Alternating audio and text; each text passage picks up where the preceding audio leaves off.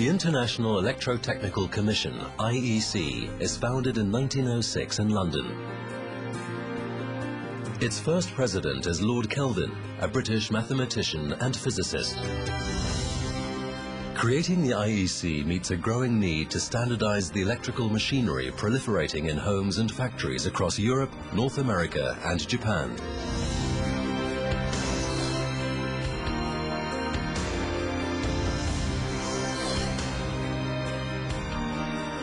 Two important domestic devices invented in 1907 to 1908 are the electric vacuum cleaner, invented by American James Murray Spangler, and the electric washing machine, invented by Alva Fisher.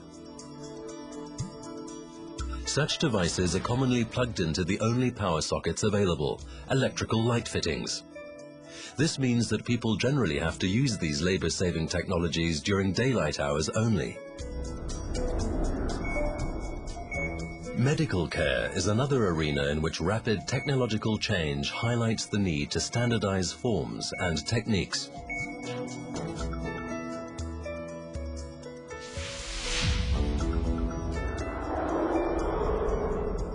Long before sustainability enters the popular lexicon, steam engines and hydroelectric turbines are required to meet the rapidly increasing demand for electrical power. The development of turbines prompts a move to standardize power ratings. The general availability of electrical power facilitates developments in radio, or wireless telegraphy as it was initially known. While the names of Marconi, Brown, and De Forest are often most closely associated with radio, so many inventors and companies across the world have participated in its development that it is a truly international technology. Applications of recently discovered forms of radiation bring new concerns to standardize the measurement of hazard. Following the invention of the Geiger counter in the previous decade to measure intensity of radioactivity, in 1915, the Röntgen Society delineates thresholds for safe exposure to X-rays.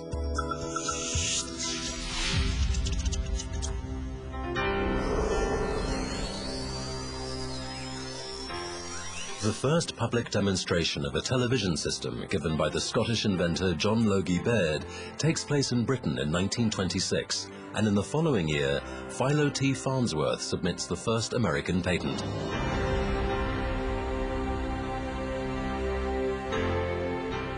The analytical ultracentrifuge is developed by Theodor Svedberg in work that wins him the Nobel Prize for Chemistry in 1926. This device becomes a crucial tool for determining the details of biological and chemical structures.